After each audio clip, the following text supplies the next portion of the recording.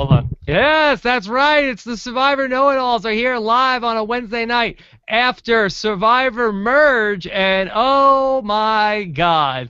It was the old swing vote switcheroo, and we're going to break it all down here live. First, let's bring in the man who gets a Fishy Award every week for outstanding analysis. Here he is, and he hates people who flip at the merge. Stephen Fishback.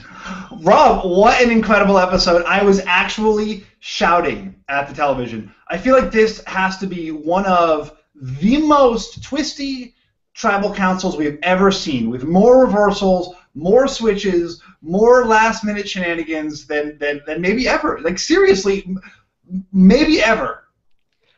Too soon for the hyperbole. We got too much. No, the hyperbole. This is exactly when you go with the hyperbole. It's like right now, and then you have more like reasoned assessments later. It's now like is the time. No, you and I are like crime scene. We're like CSI. We're like crime scene investigators, and now we just gotta walk in, and there's like a house, and there's just dead bodies everywhere, and now we just need to like sort of oh my God, dead bodies everywhere. What's your reaction? That's the human response. we got to start like swabbing stuff. We got to start making chalk outlines of people, and we got to sort it all out. We got to send things back to the lab. So much to get through here live on a Survivor Know-It-Alls Wednesday. Thank you guys so much for joining us here live. We've got almost 1,000 people now that are joining us here live on a Wednesday night to talk about a very crazy episode of Survivor. We've got the chat room, #RHAP, and you can also leave your comments on our YouTube channel at robhasawebsite.com/YouTube. And if you want to watch this after the fact in the video version, if you're listening to us on the audio feed, you can always do so on that same YouTube channel. Okay, Steven, so really exciting night. Of course, we are going to speak with Sarah tomorrow morning. My pick. Very sad to see her go. Well, I've been saying every week, Sarah's going to win it. I know, based on the editing, based on my understanding of the game, Sarah's going to win it all. I see the edit, and I was so wrong. I have to eat crow. I just knew nothing this time around. Yeah, you know nothing, Stephen Fishback. Yeah. So we'll talk about everything that happened, and of course, then on Thursday we will have our podcast it's a Moret cast, Stephen. Laura and Sierra on one podcast. Moret.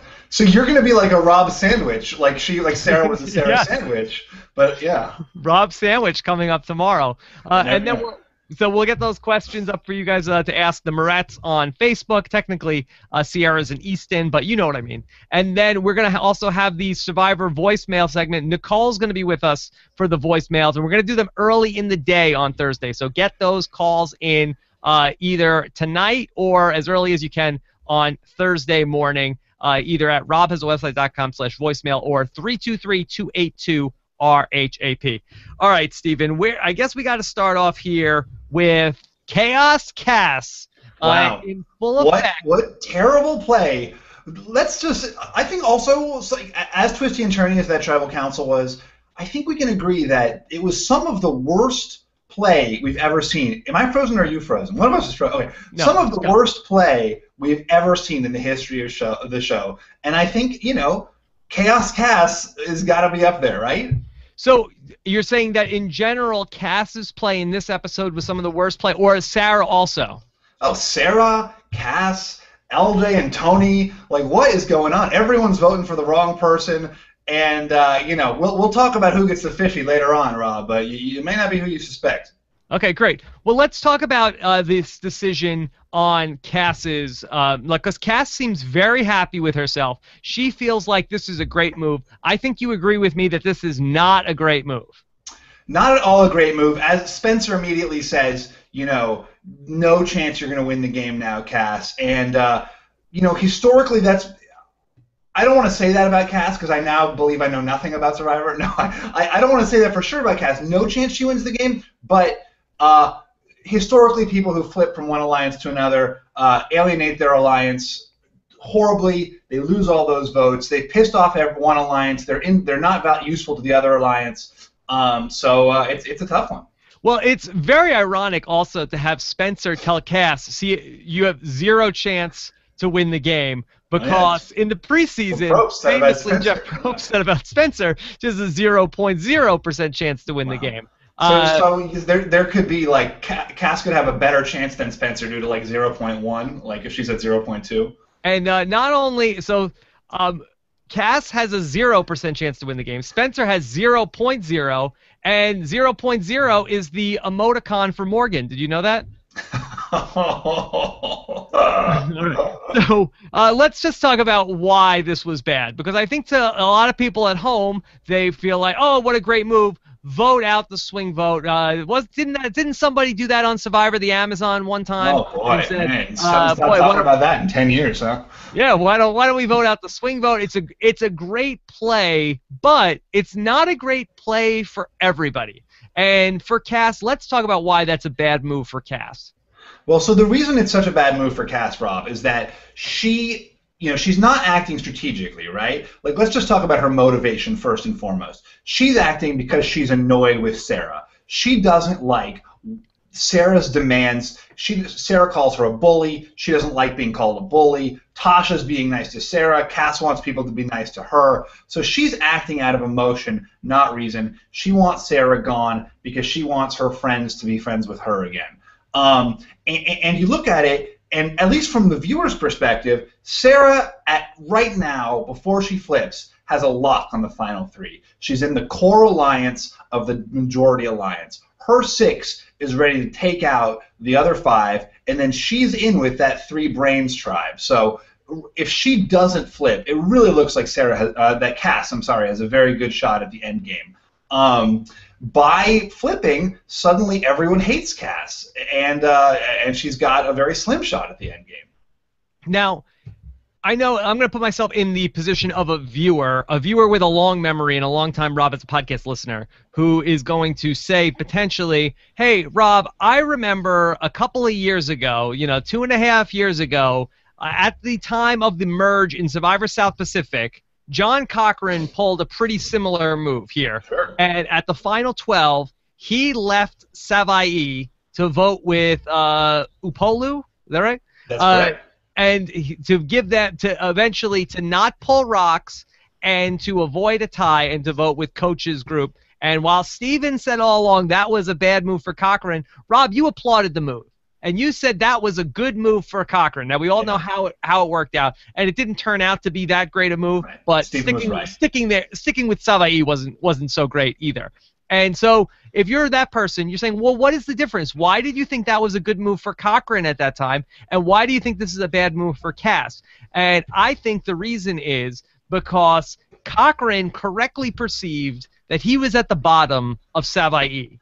And he was probably the 6th person in that 6-person alliance. Whereas Cass, I believe, has incorrectly perceived her place in the 6-person tribe of the new formed Apari, where she thinks, oh, Sarah's the leader now, and now Tasha has gone off with, and she was like a jilted lover, and she acted irrationally to hurt Sarah and not move in the best interest of the alliance. And I think that's where Cass screwed up. Well, Rob, there's another huge difference between Cochran's move and Cass's move, and that's right now in the game, Cass's alliance had a 6-5 majority. When Cochran made his flip, they were 5-5 split. So Cochran was going to have to go to rocks and maybe risk being rocked out of the game, for an alliance he didn't care about, versus Cass. She has the numbers. Next week, it's 5-5, or if Cass is fully flipped, it's 6-4. We don't know where Cass stands now, now that Sarah's out of the game. But Cass is taking a dominant alliance position and making it, at best, a wash. And Cochran was flipping from a deadlock. As bad as I thought his move was then, I think Cass's is worse here. Yeah, I agree, because for the reasons that you just said, that's even better. And the worst part is that they completely outmaneuvered the new Solana tribe at that tribal council. Oh my God! They played 2 idols and they still had the wrong person. And I have to say, Spencer particularly sold that brilliantly, because so Tony plays his idol, but he played it for LJ. I liked when he says, Jeff, I'd like you to validate my idol over here, and like it's parking ticket. No, he's got such a great sense of validate here. So he goes ahead and he does that, and then LJ totally in a hold up road like moment says, "Oh, no, I want to play my idol for Tony." And they're like, infinity fiving each other, and Spencer's like, "Oh, oh no, oh no." They were all like, look like they're so pissed, and they had it perfectly that they had Jeffra. Well, it does seem like they switched it to Jeffra. Like, I feel like they actually probably were pissed that Tony had an idol at that moment because their plan was to take out But Tony. when LJ played his idol, they all looked like Oh, right. yeah. So they Um, did a good job of selling that to the home audience. um, I gotta say, this is why I love Tony. I know Tony gets on some people's nerves, but like for me, this like his sense of theater, the fact that he pulls it out, or first he says I have the idol, then he pulls it out, then he gets it validated by Jeff, then he plays it, but on someone else. Like Tony gets that it's a show. He's making it fun to watch. I love Tony and his like big theatrical moves. And yes, he was wrong. He was wrong twice. And he was wrong about the fact that he could sway Sarah. He was wrong about just the fact of the idol. He was wrong about playing it on LJ. But he's got so much theater and so much fun, and I just love watching him. Yeah, and I'll tell you the difference between Tony and Russell Hantz is that where Russell Hantz would be mean-spirited at time and sometimes would get into like the personal attacks or this person's a bitch and this person is stupid and this person is whatever, Tony really doesn't give us that. It really is seemingly so far, it's all about the game. And he hasn't gotten nasty about anybody in the confessionals. And I feel like if you can keep it in the mischief part of the game, yeah, I'm a liar, I'm this, I'm whatever, but I'm having fun as opposed to, tell us horrible things about these people that we're also voting out. I feel like Tony's in a good spot right now. And some of his reads were dead on. When Sarah says, I'm gonna make up my mind at tribal council. Tony correctly says like, oh come on, like don't feed me that. I know you're not with me if you're telling me you're going to make up your mind at tribal council, and the way he was almost like generous with, when I think it was Trish was like complaining about how Apari was just like kowtowing to Sarah, and Tony's like, yeah, of course they are, and we should be doing that too. Like she's the swing vote, we need her. He's got good reads on people. Yeah, no, he's done very good, and I think I certainly underestimated him in the preseason and probably through a lot of the season because he's such a character and, at times comes off as two-dimensional. But the guy does really have an understanding of the game. Do I think he's the greatest player ever? No. And do I think he's going to win the game? Probably not. But I think that he definitely is a above-average player, Steven, and maybe could by the end of the season we could call him a great player. You know what? It's possible. I mean, great, yeah, maybe, but it's possible. And he's got so much energy, and I really feel like there's no question Tony's coming back. Bring him back. Bring him back. Tony season 2 is going to knock everyone's socks off. We're on Team TV. Yeah, on the know-it-alls. TV, yeah. Okay, now almost lost in all of this, talking about how bad of a move we thought Cass made, is we have not even begun to scratch the surface of the horrible night for Sarah. Horrible night. She goes from being everyone's pick to being the one voted out. And Rob, as you said, the swing vote, Survivor of the Amazon, if you play both sides, you're going to piss people off. Well, there is something to this, and this is not just true about Survivor, but also in life of, I'm in a good spot here. And Sarah totally overplayed her position here. And so she really is like trying to say, well, what are you guys going to give me? Well, what are you guys going to give me? Over here, I'm going to have to call all the shots, and now, if I go over here, I want to decide who goes home. And she does it in such a way, she refers to herself as, I'm the president, I'm in charge. She's the queen, right? I'm the queen. And she also, not only that, her reads are really bad. That she's insisting, she's like, no, the vote is either going to be Tony or it's going to be LJ. Like, those guys, they don't have idols. Yeah. And everyone's like, what about Jeffra? And like, no, that's stupid. That's terrible. That's a horrible idea. And Jeffra is exactly the right person to vote out in that situation. Like anyone watching this, if you're a longtime Survivor viewer, you know that the person to vote out is the side person in the alliance. They're not going to play the idol on her. In Survivor Samoa, another great parallel where, they all, I think it was like John Fincher, the great John Fincher, suggested, hey, or maybe it was Cardona, suggested, why don't we vote for Kelly? There's no way she has the idol. And Dave Ball's like, no, we're voting for Russell Hantz. And, then Russell planned the idol, and he played it on himself.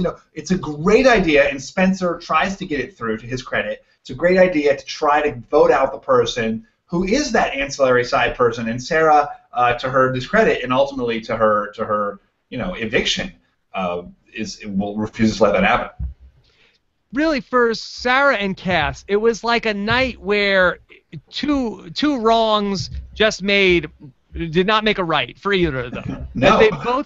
They both could not get over this feud, and it really just tore apart this group. It was a really terrible job from the beginning of the episode, where Cass and Sarah are having the conversation, and I summed it up on Twitter. It was really a battle of tell me versus show me, where Sarah's like, hey, I'm with you guys, and Cass is like, well, that's great, but don't flip on us, because all you did was one vote. And Sarah's like, well, hey, what gives? Because I said I'm with you guys. Well, why are you questioning me? And so it really just devolved from there. And at no point did either person say, okay, long term, what's best. There was no reason for Cass to think that Sarah was flipping on this vote. And you can make an argue for what Cass did if she thinks that Sarah was going to flip on them. But there was no evidence to support that Sarah was going to flip. Well, and, I was, and you're right that it started at the start of the episode, and I agreed with Cass at the beginning. Sarah's like, how dare you question me? And Cass is saying, well, you haven't really made a tough vote with us. Of course I don't trust you yet. That's a very reasonable assumption. I mean, what's not smart or reasonable is to tell someone, of course I don't trust you yet. And then what's even less smart is for that other person to react to that with, such volatility, for Sarah to suddenly, freak out about it. And then just the emotional escalation from there. And you had that long fight with Tosh at the water, where Tosh is just trying to placate everyone, and these people are just reacting so emotionally. And Cass, at that moment, I was really surprised by her, because Tosh is obviously trying to placate Sarah. She's obviously trying to tell Sarah what she wants to hear. And Cass takes it so personally, well, you're taking Sarah's side. They sounded like two little children. Yeah. I totally agree. I read it exactly the same way, where Tasha was like, okay, well, Tasha's like, okay, I get it that Sarah is the swing vote. Let's not piss off Sarah right now. Let's tell Sarah whatever she wants to hear, because Cass is good. She's in our alliance. I have no reason to think that Cass is going to go out there and flip to the other side. I'm sure Tasha is like, I got to make sure Sarah doesn't flip. I got to make sure Jeremiah doesn't flip. And little do we know that it's actually Cass is the one that is thinking about going to the other side. Well, I think this is actually an important lesson, and I think it's something that actually often gets lost on television, is that you do really need to pay attention to your allies. Just because you're in an alliance with someone, that person isn't with you forever. And you see, I remember myself that, there was a lot of times when I had to go do extra things for my allies, and I got a lot of flack on social media, why are you doing this for JT instead of for Aaron? Well, it's because I wanted to stick with JT. JT was my ally, but that only goes so far. If you're not tending to their feelings, they're gonna feel jilted by you. And it's true, you've really got to show that extra love to your allies. And so, on the one hand, you say, well, Cass is wrong because she didn't understand what Tosh was doing. Tosh also should have been like, hey, Cass, obviously you're with us. Obviously you're my number one. You just need to hit those beats with your allies. How funny is it that this big debate we had in the second episode, or was it the third episode, of what should we do? You keep Spencer or do you keep Jatia? And it's like, well, Spencer's not going to be loyal to Cass and Tasha. They need to keep Jatia around. It's like, oh, wait, how about this? Cass isn't going to be loyal to Tasha and Spencer. You're so right. So, man, Spencer's the only one with his head screwed on straight. I mean, I would say Spencer's a lock to win, but I've got absolutely no desire to predict anymore. Well, he's got a real uphill battle after tonight. It's a long road, but I don't think, I thought Cass's little, cute, Cass's little cute remark at the end, well, it's a, long way to the end, was, I don't think she's 100%, with Solano now. I think she's smarter than that. Well, now she's got to, Sesternino it up a a bit. Oh, okay. Is that the verb? She's gonna bounce around now. The problem is, in Survivor the Amazon, in reality, I said, okay, I'm going to start swinging around at 7. It's a different game to start swinging around at 11. That's Yeah, a yeah. longer way to swing to the end. Like I started, swinging back and forth at 7, and spoiler, I didn't make it to the end. Yeah, yeah. So to start this game of, okay, I'm going to vote with these people this week and this people this week, this people this week, like, it's going to be tough. And can anybody trust Cass in the game? I Now the mean, good thing, I'm go ahead, sorry, go ahead. the thing she has in her favor is who's voting out Cass. That you would think at the very least she has, okay, they're going to vote out the other 4 people. If we have a pagonging here, which I still don't think is going to be the case, she still has 4 more weeks to sort of work something out. And even then, when you get down to this group plus Cass, are they really going to turn on Cass first? I don't know. Like, I feel like there's always going to be a bigger sure, threat. Rob. Like, it's a classic move that the person who flips gets voted out next because the new alliance doesn't need him and their old alliance doesn't want him. It's just classic. Candace Woodcock, it happened to her in Heroes versus Villains. It happened to John Fincher in Samoa. It happens. I think Cochran actually lasted a little longer, but it often happens that right after you flip, you're gone the next episode. So it's a dangerous position. Well, on the subject of Chaos Cass, do you buy the theory that, Steven, that if you create enough chaos is a ladder that could take you all the way to the top? Did someone say that? Was that a confessional? That's the Littlefinger theory. Oh. I mean, I feel like that's more Tony's perspective than Cass's. That's definitely the Russell perspective, right? Burn the socks, douse the fire, whatever, save the dog, whatever his strategy is. Okay, let's talk about the immunity idol. And so we do get the Tyler Perry idol. It is in play, the idol with special powers, but it doesn't look like anybody really made a fuss about it in this episode. I'm still, in my heart of hearts, hoping that that's not actually what the immunity idol does. Like, I'm praying, and I know everyone says it is, but if they do that, like, that broke the Yule season. It like ruined the season because it destroyed strategy. And I really hope that's not the case. That would just suck. Well, I'm telling you that it is the case because Jeff Probst told us it was. That sucks. Yes, I'm sorry. I'm sorry. No, I'm not happy about it, Rob. It's going to have a season of Redemption Island and all Hanses, and everyone gets their own super Tyler Perry idol. That's where this is going. Yeah, I think that's where it's going. Yeah. How about, let's see, also from the episode, did you feel like the other people, Tasha and Spencer in particular, where were they for like from the time that we see Tasha sort of try to squelch the beef between Sarah and Cass? Like, where were they during all of this? Did they not have any suspicion that Cass was actually double dealing? I mean, I think like how crazy the merge is, right? We're seeing a very small portion of it, but like you got to assume everyone is scrambling with everyone. I mean, when Trish says I've got a good relationship with Sarah, like, you do? I mean, I guess they've been together for I'm sorry, with Cass, like. Why? How is that possible? You've known each other for 5 minutes, as far as I can tell.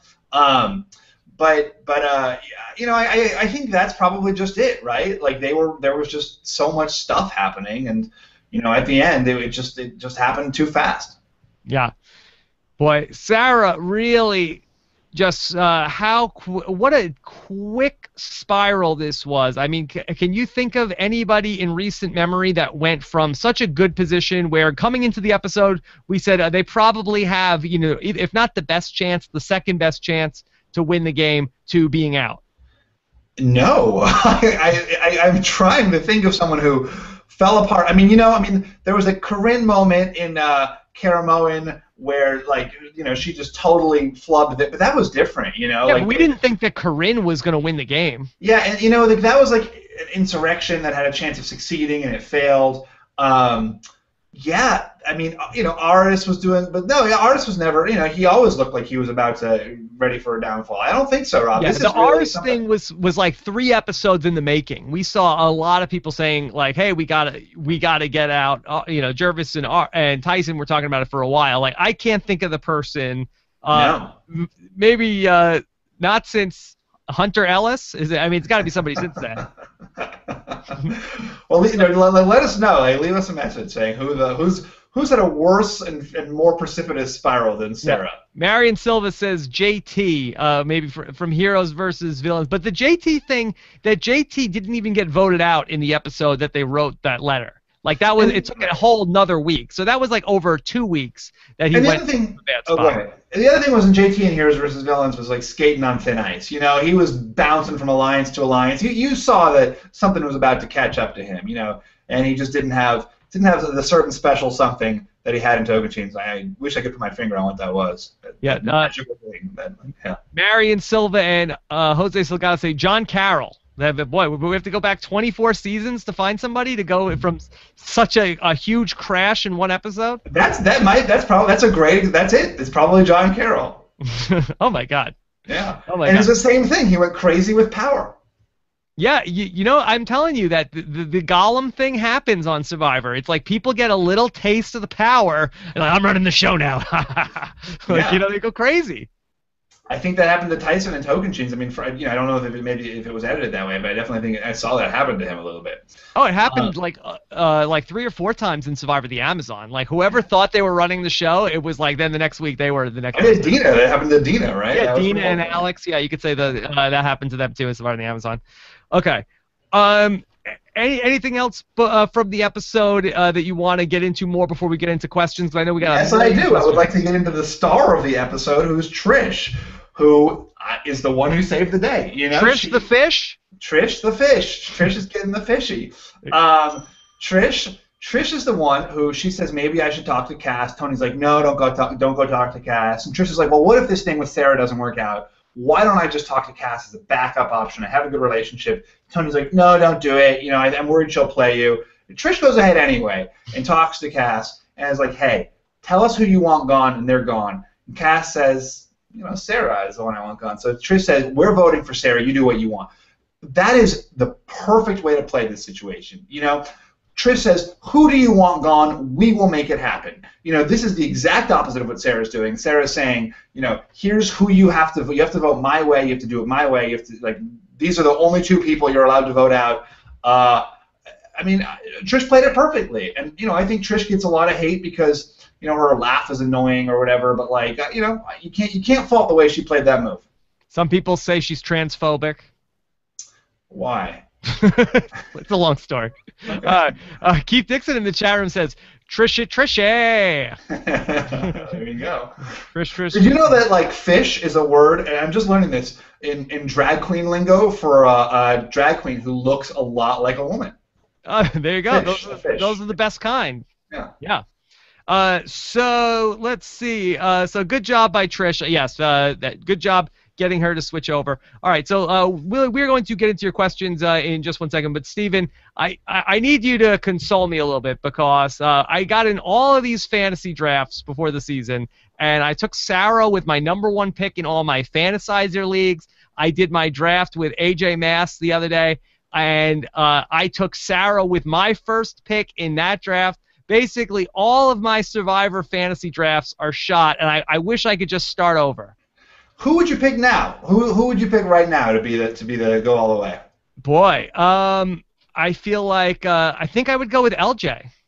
I think LJ and Spencer are the two ones to watch, right? I mean, I think LJ too, though. He's got the perfect sort of, like, he's not the big troublemaker. You know, who's going after LJ now with all this Tony shenanigans, Cash shenanigans? You know, there's other targets now, and LJ, in spite of being a huge dude, is not #1.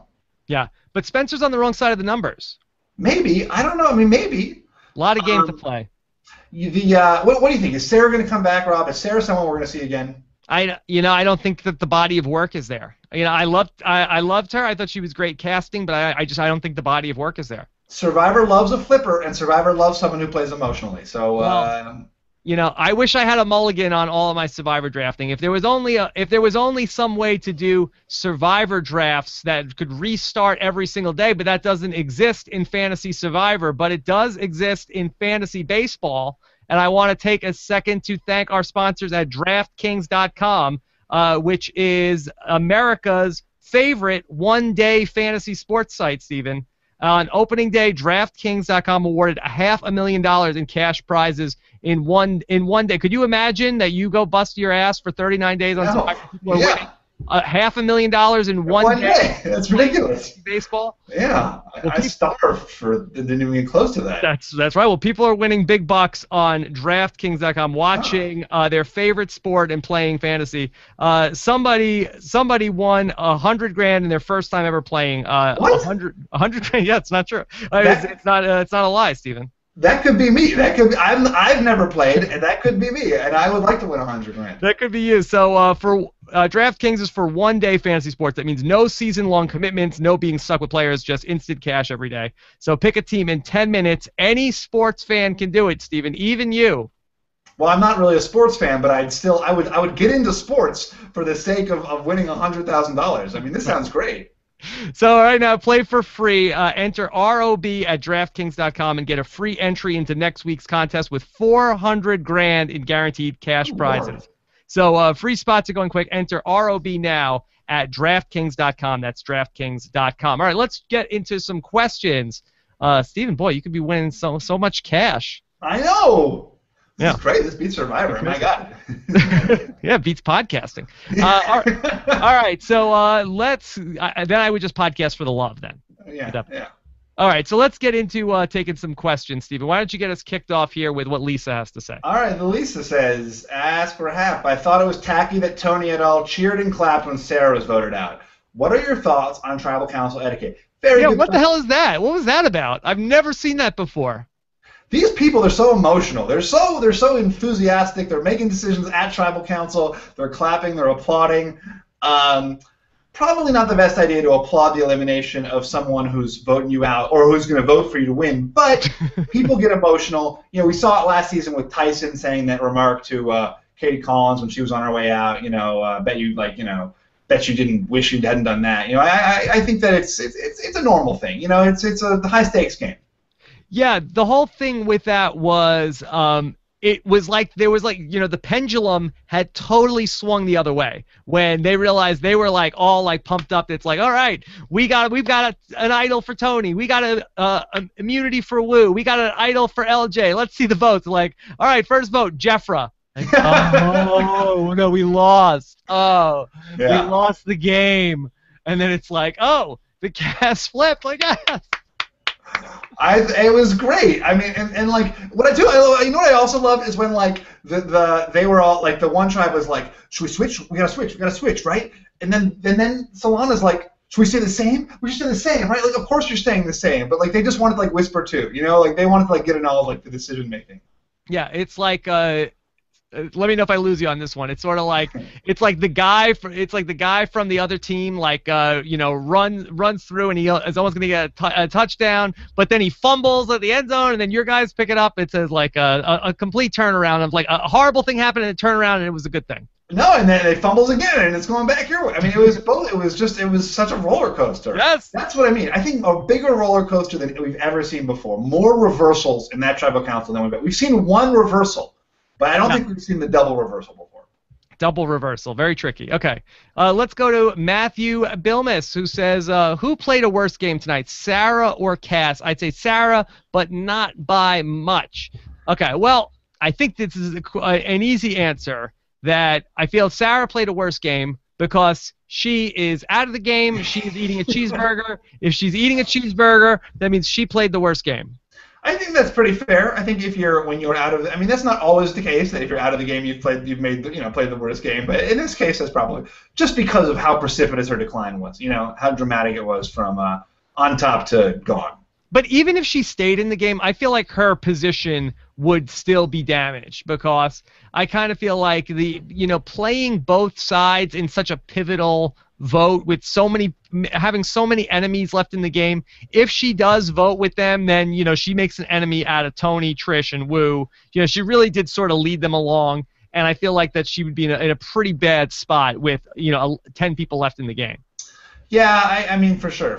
And you know what? It looks more appealing to be the swing vote than it actually maybe is in that situation, to be one caught between. The actual person who's in the best position is not the swing vote, but it's the person who's at the top of the alliance that the swing vote joins.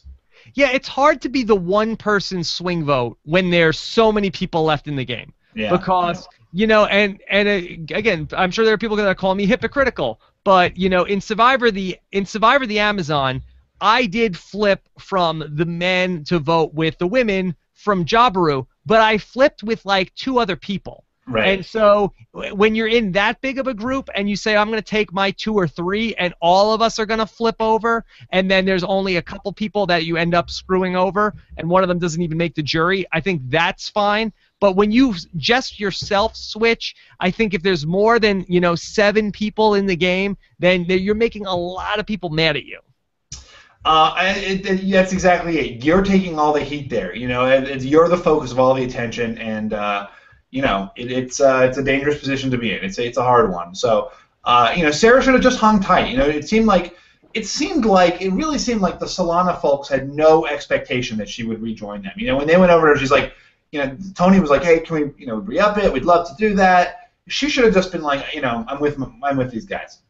Yeah, she did the classic, I think I'm just going to, decide at tribal council, which is exactly what Christy told me in Survivor the Amazon. She said, I'm going to decide at tribal council. I'm like, whoa, that's a non-starter for me. I'm not going to wait around at tribal council for you to make a decision. Yeah. And I mean, I don't know if she meant that, but here Sarah clearly did not mean she was going to decide. That's code for I'm just not that into you. Yeah. Yeah, that's like I'm washing my hair. I can't go out Saturday. All right, here we go. Greg Baroud wants to know, shouldn't Cass have just voted out Jeffra and then got Sarah in the next vote? Good question, Rob. What do you think? That's the right move for Cass, right?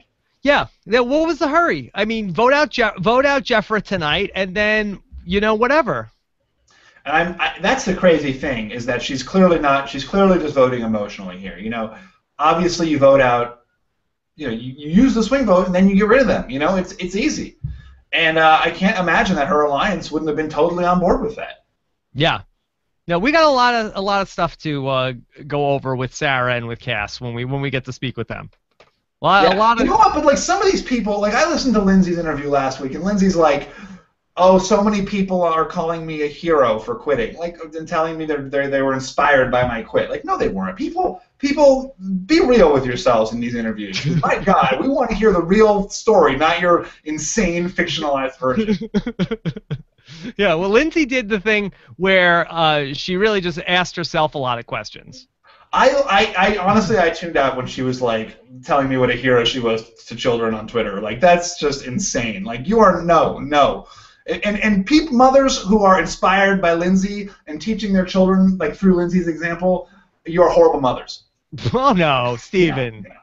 Yeah. Oh. No? I think maybe you went a little too far. All right, I apologize. You're fine, mothers, but you're wrong in this instance. Yes, that's better. Yeah. Better. All right. Let's go to the Martin V. He wants to know, in your view, was Cass's vote of Sarah more strategic or was it more personal? I think we both agree that it was personal. Personal, 100%. Yeah, absolutely. Okay, next question. All right. Tim Lamister, the great Tim Lamister, wants to know, bigger swing vote failures, Sarah or Christy from Amazon? What do you think, Rob? You're the expert here. Well, I would say that Christy, because Sarah's plan should have worked. That she was voting on the right side. It was more Cass's swing. Cass deciding to be the swing vote was the problem. Right, absolutely. Yeah, that was the issue. I think she made I think that's. I think Sarah did do a better job than Christy because Sarah wasn't wishy-washy. Christy was wishy-washy. Sarah overplayed her position and basically said, I'm calling the shots. Christy didn't care who got voted out. Right, yeah. Okay. All right, what does Caesar have? Caesar wants to know, what do you think is going to happen next week? Best move for Cass. What's going to happen to the rest of the Brains? Well, in my opinion, the best move for Cass may be trying to flip back to the Brains. I mean, I think that if she sticks with the Brawn, they're not taking her that far, Like, Braun's you got Tony, you got Wu, you got Trish. They've been together since day one. I think Cass has got to do the double flip.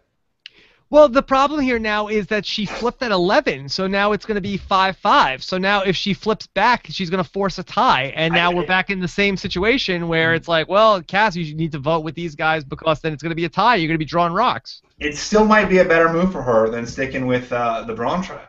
No, I mean, I mean, you think Spencer is going to forgive her for, even if then they'll use her for a vote or two, and then they'll vote her out because Yeah, they're you're right. not going to forget She's them. got to find inroads in Braun. You're absolutely right. She's got to find inroads in Braun. She's got to figure something else out. You know what the move is? The move is for Cass to like go like 2 votes and then like create a whole nother alliance, from the bottom vote. That's the ideal move for Cass. Well, that's what she has to do. That's what it's like. She needs to figure out like Woo, you're at the bottom, and it looks like Morgan is gonna hate her, but Jeremiah, if she could pick up those people. And LJ, what about LJ and Jeffra? They're at the bottom of the Braun. I think Jeremiah is a more likely person in her alliance than the beauties. All of the beauties. Bring together the beauty tribe with Cass at your head, and that's the move, Rob. Is because Jeffra and Jeremiah are 2 people in a 5-person alliance. You got Jeffra and LJ, and you got Jeremiah over on the other side. He's one person who nobody trusts. You go with the beauties. Or you could do it the other way. You could sort of like drive a wedge between the Beauty and the Braun, and she could side with the Braun. It seems like she has a natural ally in Trish now. But the whole thing with LJ and Tony giving each other their idols, that's almost a Fishback JT level of bromance at that point. Well, okay, we'll see. We'll see if that happens. Yeah. That's hard to break. All right, you want to take this one, Rob? All right. Samuel Peterson, was it a big mistake for LJ to play his idol for Tony? It was pretty obvious they weren't going to vote for Tony, and no one knew he had an idol. Your boy LJ, Steven, did he screw up tonight? I honestly think that LJ did it out of like good old Southern sort of like hospitality, charm, or obligation. I know that he's from Boston. He's from Boston. Yeah, but it's the style. The style is Southern. It just means good. He's as much from the South as he is a bearded mountain man. He's a country boy, all right, and that's the important thing. He's got honor, and he saw Tony give him his idol, and he's like, oh my God, Tony's going to go out, and I'm going to be wrong. I'm going to be the big jerk. And, I think the other thing is, if he thinks there's a chance that it's Tony, I think it's still the right move to give it to Tony, because this is a high-stakes moment when everything is on the line with his vote. And they, in their heads, were wrong thinking that they were the 2 targets because they're the 2 big guys. But it's a reasonable supposition. It's not a horrible move from that perspective. Go ahead. I think the issue here is that LJ is like, Tony, now, all right, let me play my idol for Tony, because if Tony finds out after the fact that LJ had an idol and let Tony play his idol, Tony is so insane that he will come after LJ. So it was almost like he had to, self-preservation. He's like, if Tony finds out that I had an idol and I let him play the idol and I wasted his idol, he will kill me. Yeah, he'll plant evidence. Yeah, this isn't Malcolm and Reynolds, where Malcolm could be like, don't worry, and Reynolds like, no worries, bro. Tony will not forget this. Right, 4 questions. Yeah. Ahmed Abdulal says, why does everyone say this was a bad move for Cass? Wouldn't this count as one of her big moves if she's sitting in the final 2? What do you think? Can Cass spin this, Rob, saying I made a big move? Boy, I mean, if she can get to the finals, sure, of course she can spin it and say, hey, I decided to go with these people, but she's got a long road to get there. I mean, really, we're so far away from the finals, and she really needs to. I don't see a clear path for her to get there. The other thing is, let's remember, who wins the game is really determined by who's on the jury. Are they people who you pissed off, or are they people who supported you? You look at juries, historically, and when there's been a tight vote, it's like they're often voting out of anger as much more than they are voting for someone. So if Cass is there, and it's that Apari tribe that's sitting on the jury, they're not voting for her. But if she somehow gets there with Apari, who knows? All right, one last question. This is from Ryan Wangman. He wants to know, who wins in a fight, Morgan's boobs or Cass's glasses? Really? We're not going out on that. Give me another question. Yeah. Give me another question. What is this, like rock, paper, scissors? Rock, paper, scissors, lizard, Spock. Is that what it does? The Um, hipster carrot wants to know: do you think Tony has any chance at winning the game? How do you think the Tyler Perry idol will come into well, play? let's just only sorry, hipster carrot. We're gonna cut the bottom half off of that. Do you think Tony has a chance to win, Steven? Yeah, I absolutely think so. I think Tony has played with a lot of joy and enthusiasm. I think he's not, I don't think he's pissed anybody off really. I mean, he had his like final five remark that seems to be, echoing through the whole season. But I actually feel like Tony's he's a cop. He's got like a good story. He's played the game hard. I definitely think he has a shot. Yeah, people always point to the Russell thing about how even Natalie White beat Russell, that a Russell can't win the game. But I'm just going to go back to what I was talking about tonight, where that Tony seems to have a good nature about him. And it really comes down to if people like you or not, they'll vote for you. Yeah. And the question for me is, does Tony have enough charisma to overcome some of the ways that he's going to cross people in the game? And right now, I don't see any reason why Sarah, if she's on the jury, wouldn't vote for Tony. Sure. So I feel like Tony has a chance to win the game. I don't think I would not bet on Tony, but I feel like that there definitely he has a shot. I would say a 10 to 15% shot. I mean, your question, does Tony have enough charisma? Like, that's like, Tony's got charisma in spades, right? Like, that's Tony's number one quality is charisma. I feel like Tony sitting on the jury would just give the best speech ever. On the finals, I would love to see Tony as a finalist and just like how he wins over that jury. Yeah, so it's gonna be fun. It's gonna be a fun ride. It's gonna be a fun ride. All right, so Stephen Fishback, you told us about Trish. We can read more about that in your blog on people.com tomorrow. Anything else? Any other sneak previews? No, I mean, it's just stuff we've talked about tonight, Rob. I think Trish, it's talking about Trish's gameplay and where Trish went right, and obviously Sarah went wrong, Cass went wrong, and really basically everybody else went wrong. Okay. It should be a lot of fun. Of course, tomorrow, Moret Cast, definitely get your voicemails in with Nicole tonight, 323-282-RHAP, or for the high-quality voicemails, go to robhasawebsite.com/voicemail. Again, try to keep it around 30 seconds. That's the good sweet spot for RHAP voicemail questions. Do you think voting out a fellow cop is easier or harder than voting out your mom? I'll ask. That's a great question for the Moretts tomorrow, the Moret and Easton combo. Easton. They're the ones to ask that, yeah. Yeah.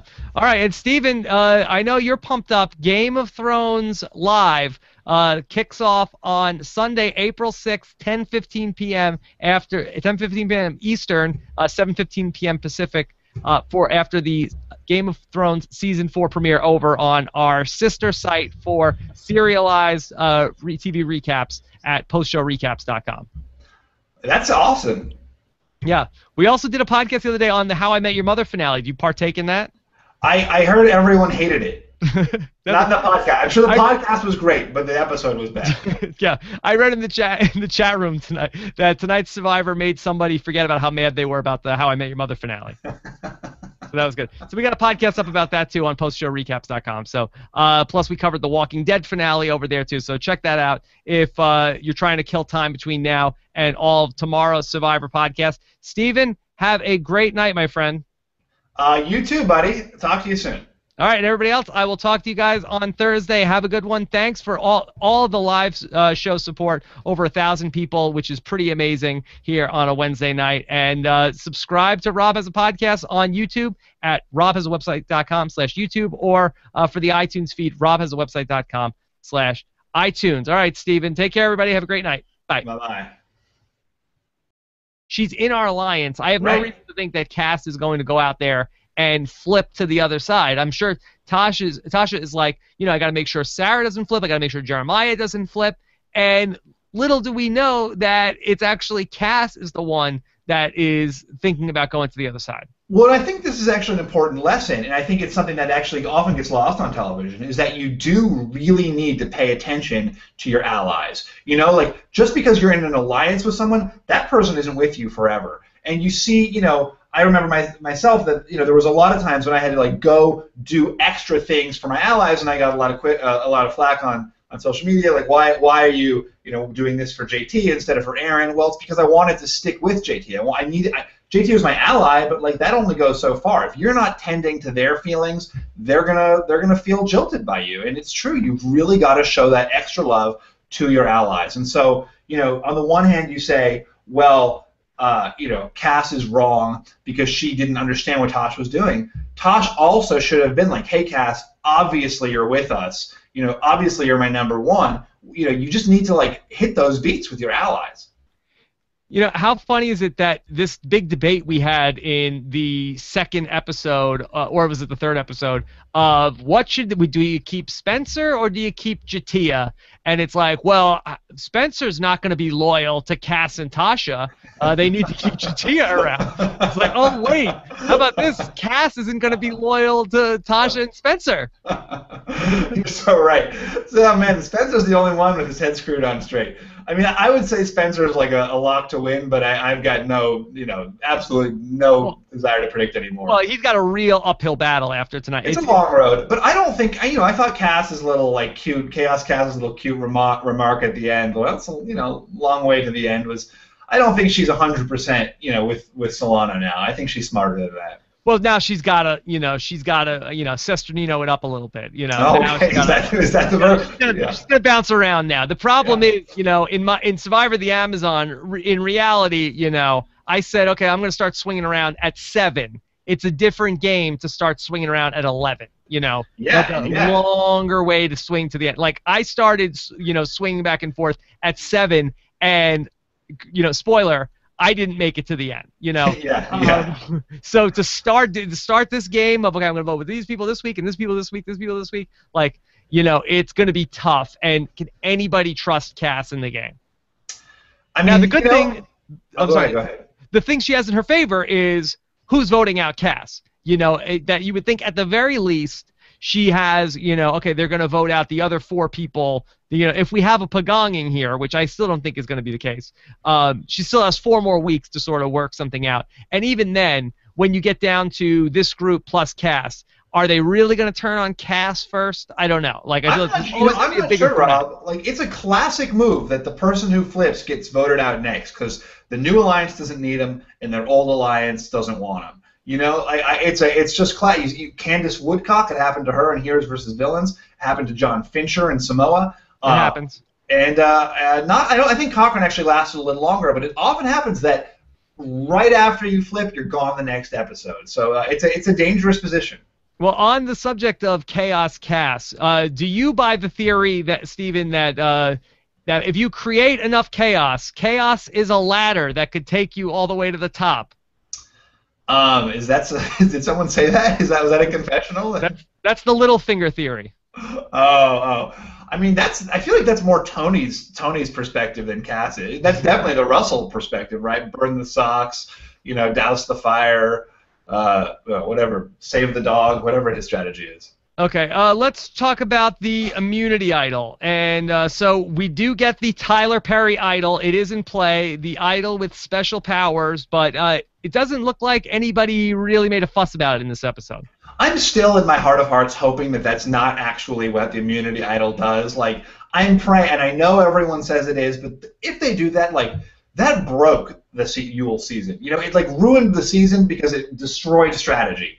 And I really hope that's not the case. That would just suck.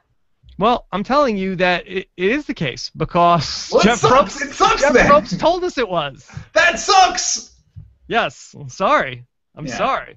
No, I'm not happy about it, Rob. It's going to have a season of Redemption Island and all Hanses, and everyone gets their own super Tyler Perry idol. That's where this is going. Yeah, I think that's where it's going. Yeah.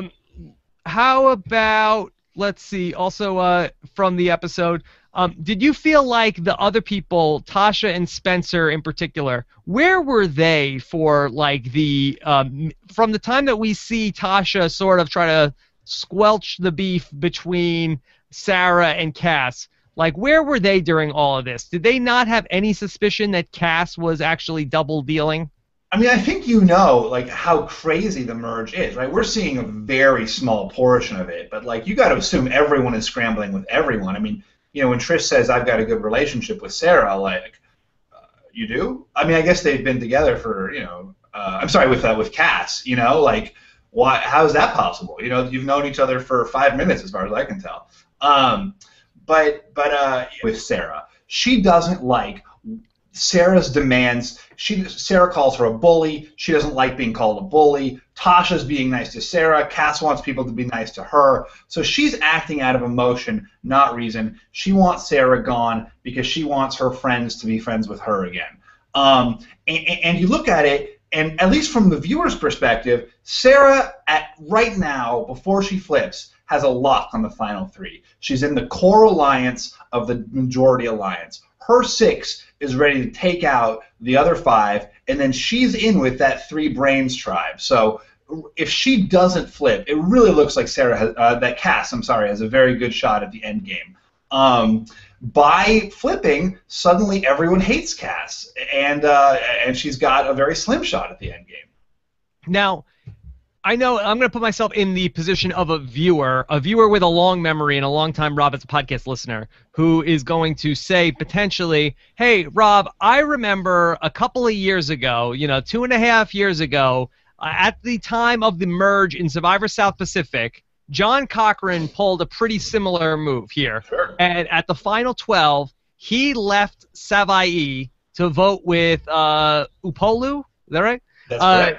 And to give that to eventually to not pull rocks and to avoid a tie and to vote with Coach's group. And while Steven said all along that was a bad move for Cochran, Rob, you applauded the move. And you said that was a good move for Cochran. Now, we all know how it worked out. And it didn't turn out to be that great a move. Right. But sticking with Savai wasn't so great either. And so if you're that person, you're saying, well, what is the difference? Why did you think that was a good move for Cochran at that time? And why do you think this is a bad move for Cass? And I think the reason is because Cochran correctly perceived that he was at the bottom of Savai.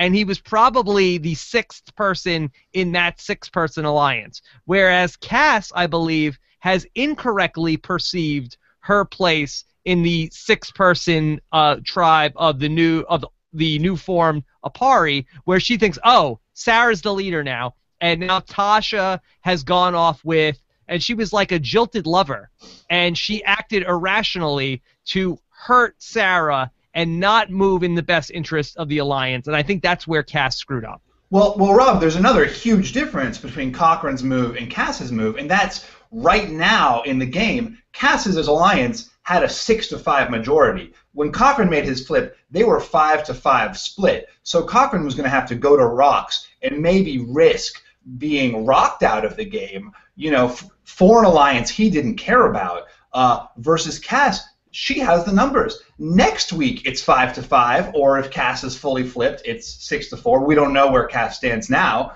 now that Sarah's out of the game. But Cass is taking a dominant alliance position and making it, at best, a wash. And Cochran was flipping from a deadlock. I mean, as bad as I thought his move was then, I think Cass's is worse here.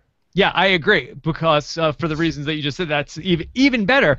And the worst part is that they completely outmaneuvered the new Solana tribe at that tribal council. Oh my God. They played 2 idols and they still had the wrong person. And I have to say, Spencer particularly sold that brilliantly, because so Tony plays his idol, but he played it for LJ. I liked when he says, Jeff, I'd like you to validate my idol over here, and like it's parking ticket. No, you got such a great sense of validate here. So he goes ahead and he does that, and then LJ totally in a hold up road like moment says, "Oh, no, I want to play my idol for Tony," and they're like, infinity fiving each other, and Spencer's like, oh no, they were all like look like they're so pissed. And they had it perfectly that they had Jeffra. Well, it does seem like they switched it to Jeffra. Like, I feel like they actually probably were pissed that Tony had an idol at that moment, because their plan was to take out Tony. But when LJ played his idol, they all looked like right. Yeah, so he did a good job of selling that to the home audience. I gotta say, this is why I love Tony. I know Tony gets on some people's nerves, but like for me, this like his sense of theater, the fact that he pulls it out, or like, first he says I have the idol, then he pulls it out, then he gets it validated by Jeff, then he plays it but on someone else. Like Tony gets that it's a show, he's making it fun to watch. I love Tony and his like big theatrical moves. And yes, he was wrong. He was wrong twice. And he was wrong about the fact that he could sway Sarah. He was wrong about just the fact of the idol. He was wrong about playing it on LJ. But he's got so much theater and so much fun. And I just love watching him. Yeah, and I'll tell you the difference between Tony and Russell Hantz is that where Russell Hantz would be mean-spirited at time and sometimes would get into like the personal attacks or this person's a bitch and this person is stupid and this person is whatever, Tony really doesn't give us that.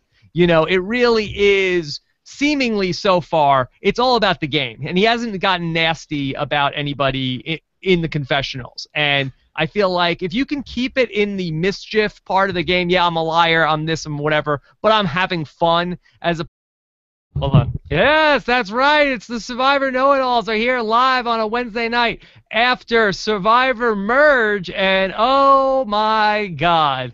It was the old swing vote switcheroo, and we're gonna break it all down here live. First, let's bring in the man who gets a Fishy Award every week for outstanding analysis. Here he is, and he hates people who flip at the merge. Stephen Fishback. Rob, what an incredible episode! I was actually shouting at the television. I feel like this has to be one of the most twisty tribal councils we've ever seen, with more reversals, more switches, more last-minute shenanigans than maybe ever. Like, seriously, maybe ever. Too soon for the hyperbole. We got too much. No, the hyperbole. This is exactly when you go with the hyperbole. It's like right now, and then you have more like reasoned assessments later. It's Now's like the time. No, you and I are like crime scene. We're like CSI. We're like crime scene investigators, and now we just gotta walk in, and there's like a house, and there's just dead bodies everywhere, and now we just need to like sort of oh my God, dead bodies everywhere. What's your reaction? That's the human response. we gotta start like swabbing stuff. We gotta start making chalk outlines of people, and we gotta sort it all out. We gotta send things back to the lab. So much to get through here live on a Survivor Know-It-Alls Wednesday. Thank you guys so much for joining us here live. We've got almost 1,000 people now that are joining us here live on a Wednesday night to talk about a very crazy episode of Survivor. We've got the chat room, hashtag RHAP, and you can also leave your comments on our YouTube channel at robhasawebsite.com/YouTube. And if you want to watch this after the fact in the video version, if you're listening to us on the audio feed, you can always do so on that same YouTube channel. Okay, Stephen. So really exciting night. Of course, we are going to speak with Sarah tomorrow morning. My pick. Very sad to see her go. Well, I've been saying every week, I've been saying Sarah's going to win it. I know based on the editing, based on my understanding of the game, Sarah's going to win it all. I see the edit, and I was so wrong. I have to eat crow. I just knew nothing this time around. Yeah, you know nothing, Stephen Fishback. Yeah. So we'll talk about everything that happened, and of course, then on Thursday we will have our podcast with it's a Moret cast, Stephen, Laura and Sierra on one podcast. Moret. So you're gonna be like a Rob sandwich, like Sarah was a Sarah yes. sandwich, but yeah. Rob sandwich coming up tomorrow, and then we'll get those questions up for you guys to ask the Morets on Facebook. Technically, Sierra's in Easton, but you know what I mean. And then we're going to also have the Survivor voicemail segment. Nicole's going to be with us for the voicemails, and we're going to do them early in the day on Thursday. So get those calls in either tonight or as early as you can on Thursday morning, either at robhasawebsite.com/voicemail or 323-282-RHAP. All right, Stephen, I guess we got to start off here with Chaos Cass. Wow. In full effect. What terrible play. I think also, as twisty and turny as that tribal council was, I think we can agree that it was some of the worst play we've ever seen. Am I frozen or are you frozen? One of us is frozen. Okay. No, some of the worst play we've ever seen in the history of the show. And I think, Chaos Cass has got to be up there, right? So you're saying that in general, Cass's play in this episode was some of the worst play, or is Sarah also? Oh, Sarah, Cass, LJ, and Tony. Like, what is going on? Everyone's voting for the wrong person. And we'll talk about who gets the fishy later on, Rob. But you may not be who you suspect. Okay, great. Well, let's talk about this decision on Cass's, because Cass seems very happy with herself. She feels like this is a great move. I think you agree with me that this is not a great move. Not at all a great move. As Spencer immediately says, no chance you're going to win the game now, Cass. And historically, that's. I don't want to say that about Cass because I now believe I know nothing about Survivor. No, I don't want to say that for sure about Cass. No chance she wins the game, but historically, people who flip from one alliance to another alienate their alliance horribly. They lose all those votes. They pissed off one alliance. They're not useful to the other alliance. So it's a tough one. Well, it's very ironic also to have Spencer tell Cass, see, you have zero chance to win the game because in the preseason, famously Jeff Probst said about Spencer, just a 0.0% chance to win the game. So there could be like Cass could have a better chance than Spencer due to like 0.1, like if she's at 0.2. And not only so, Cass has a 0% chance to win the game. Spencer has 0.0, and 0.0 is the emoticon for Morgan. Did you know that? So let's just talk about why this was bad, because I think to a lot of people at home, they feel like, oh, what a great move. Vote out the swing vote. Didn't somebody do that on Survivor the Amazon one time? Oh boy, man. Stop talking about that in 10 years, huh? Yeah, why don't we vote out the swing vote? It's a great play, but it's not a great play for everybody. And for Cass, let's talk about why that's a bad move for Cass. Well, so the reason it's such a bad move for Cass, Rob, is that she's not acting strategically, right? Like, let's just talk about her motivation first and foremost. She's acting because she's annoyed. Opposed to, tell us horrible things about these people that we're also voting out. I feel like Tony's in a good spot right now.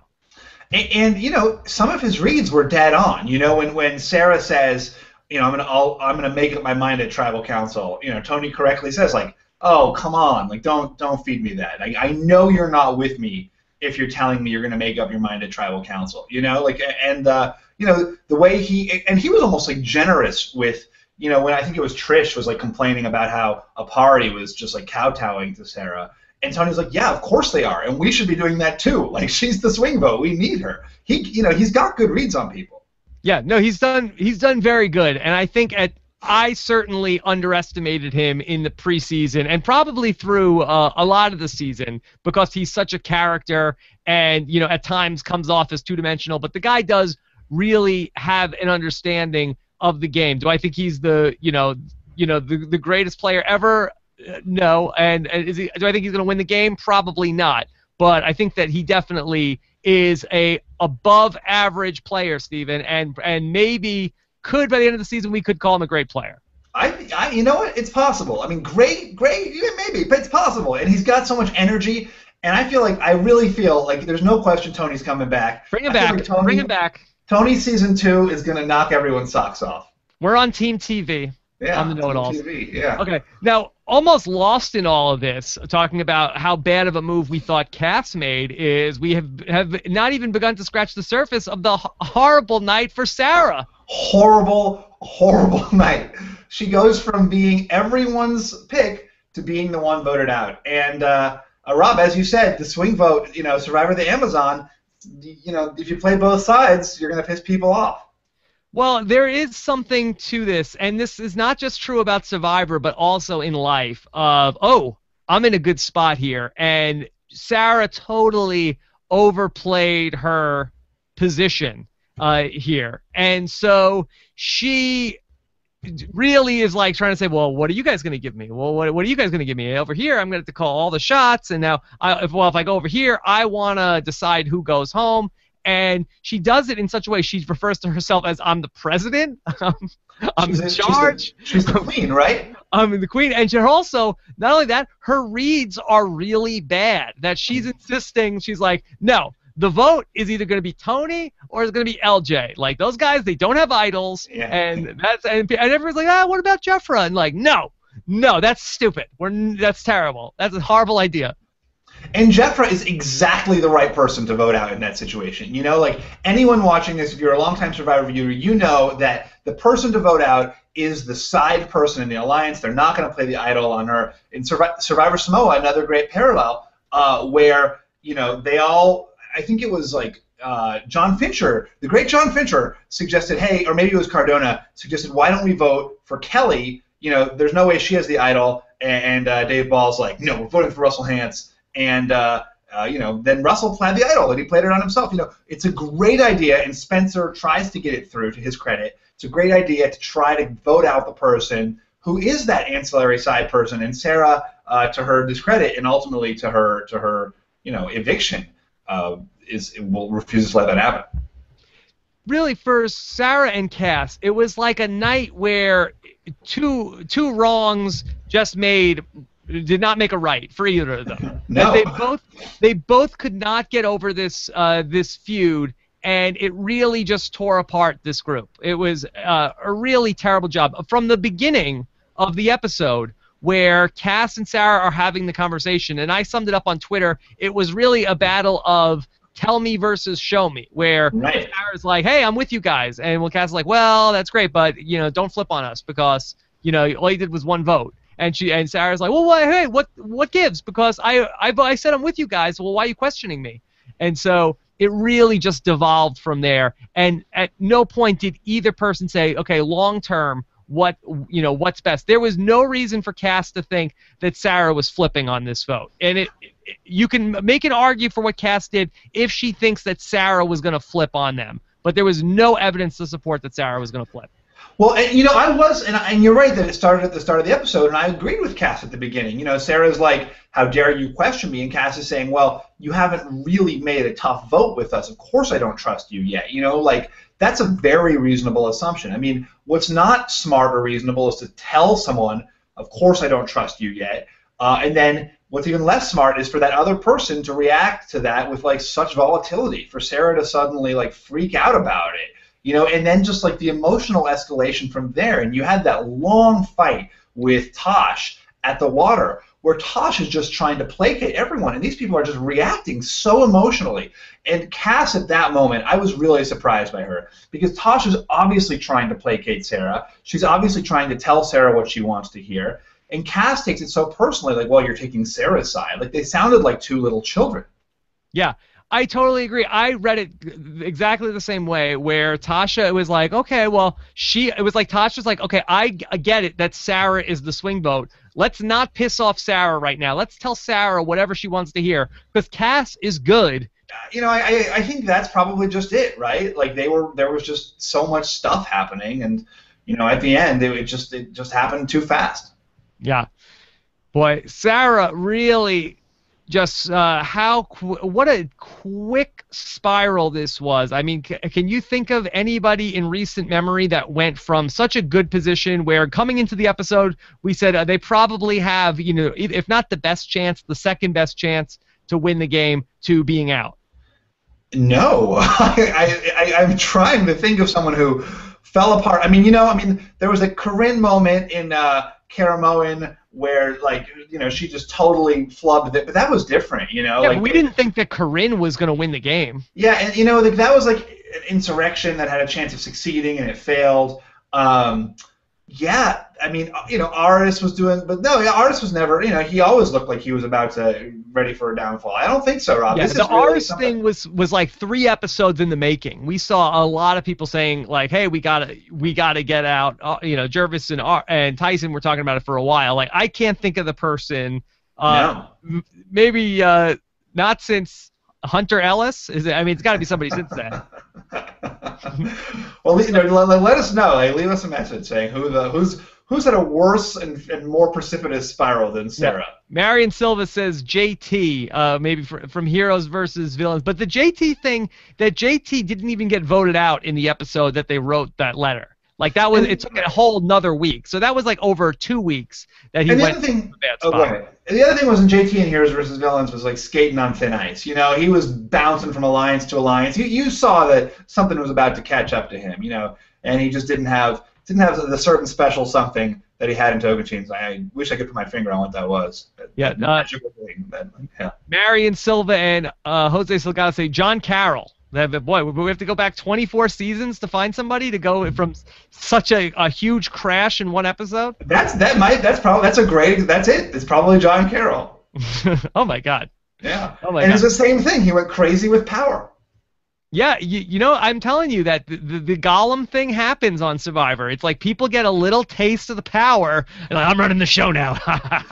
You know, they go crazy. I think that happened to Tyson and Tocantins. I mean, I don't know if it was edited that way, but I definitely think I saw that happen to him a little bit. Oh, it happened like 3 or 4 times in Survivor the Amazon. Like whoever thought they were running the show, it was like then the next week they were the next. I mean, Dina. That happened to Dina, right? Yeah, Dina and Alex. Yeah, you could say that happened to them too in Survivor the Amazon. Okay. Anything else from the episode that you want to get into more before we get into questions? 'Cause I know we got. Yes, I do. I would like to get into the star of the episode, who's Trish, who is the one who saved the day. You know, Trish the fish. Trish the fish. Trish is getting the fishy. Trish is the one who she says maybe I should talk to Cass. Tony's like, no, don't go talk to Cass. And Trish is like, well, what if this thing with Sarah doesn't work out? Why don't I just talk to Cass as a backup option? I have a good relationship. Tony's like, no, don't do it. You know, I'm worried she'll play you. Trish goes ahead anyway and talks to Cass and is like, hey, tell us who you want gone, and they're gone. And Cass says, you know, Sarah is the one I want gone. So Trish says, we're voting for Sarah. You do what you want. That is the perfect way to play this situation. You know, Trish says, who do you want gone? We will make it happen. You know, this is the exact opposite of what Sarah's doing. Sarah's saying, you know, here's who you have to vote. You have to vote my way. You have to do it my way. You have to, like, these are the only 2 people you're allowed to vote out. I mean, Trish played it perfectly. And, you know, I think Trish gets a lot of hate because, you know, her laugh is annoying or whatever. But, like, you know, you can't fault the way she played that move. Some people say she's transphobic. Why? It's a long story. Okay. Keith Dixon in the chat room says, Trisha. There you go. Trish. Did you know that, like, fish is a word, and I'm just learning this, in drag queen lingo for a drag queen who looks a lot like a woman?